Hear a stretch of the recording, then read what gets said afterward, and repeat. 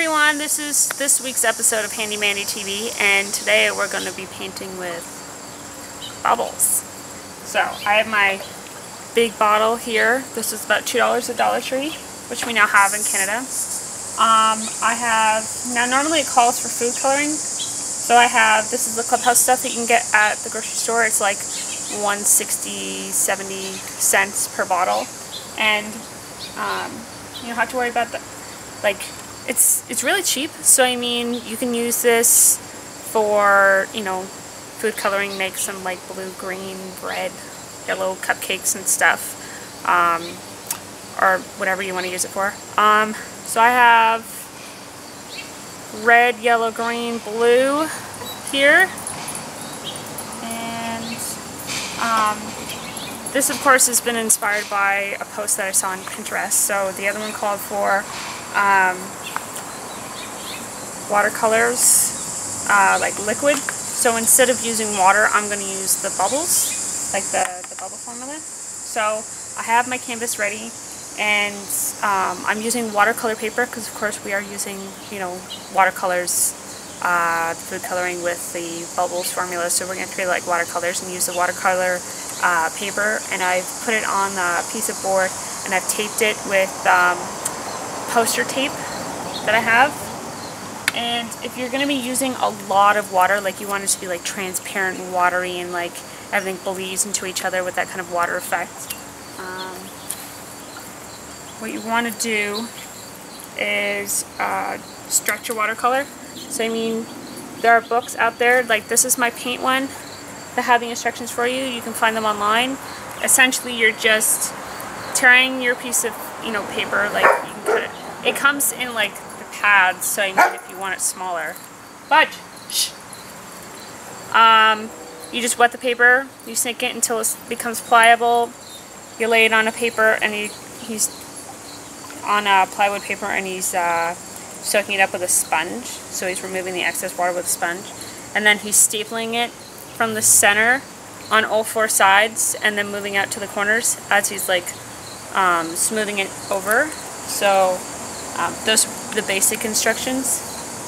So since we're using the bubbles, I have this big guy that I got at Dollar Tree as well. So you can see little bumblebee. And that's gonna be for like really big. So if I want to do like you're supposed to do the back to the foreground colors. So once I start getting into specific areas, I'm gonna use this little straw. You know, next time you're in a fast food restaurant or something like that, pick up a couple straws.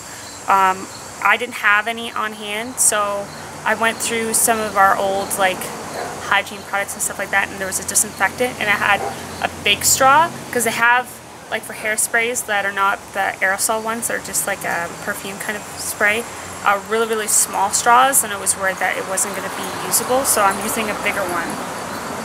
And I have some paintbrushes if I want to like do some drips going down, and I'm going to be using this color scheme. These are colors that I kind of want to work with, and I'm going to mix the blues and greens for sure. I've been doing a lot of painting and stuff with like warm colors, so I planned out what I could do, but I think I'm just going to go with whatever, just go with the flow instead of planning it out. And I'm going to use those colors, so I planned all that out, so I know what colors I want to use roughly. And I have my palette. You can get this at the Dollarama for $1. And I got an easel about a month ago, and it comes in this box. It's from Walmart, and this is $30. They have a smaller wooden one, but you have to like put it on a table to use it. This one is like the full stand, kind of like camera tripod, so you can set it up anywhere. You can, you know, sit on the ground and lower it. The only thing is, it doesn't have like one of those things in the middle of the legs, so the legs you have to like rough out to make sure it's straight. But yeah, everything will work out, and it's pretty well. There's a cool breeze right now. I'm gonna play it by ear, but at some point I might dive into the pool. And there's the phone. So watch for the following. I'm gonna be doing a time lapse.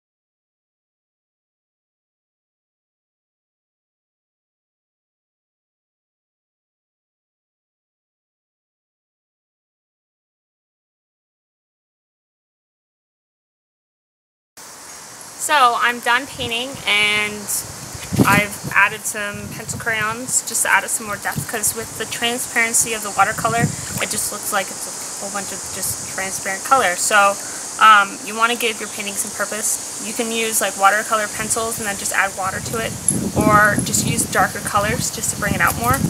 So this is what it looks like now. I've added some more depth to it. I've used, let's see, I used the 38 Laurentian Aqua with all the blue, and then I darkened it up with the deep green number 9 to bring out the green, and then Blueberry 41, which of course is my favorite. So awesome. And then with the reddery purple colors, I've added just grape violet, raspberry, and blueberry again. So I'm going to give you guys a demonstration of how I'm doing this shading and stuff. I'm going to give you guys a close-up as I do the orange, yellow little blots of color that are in here.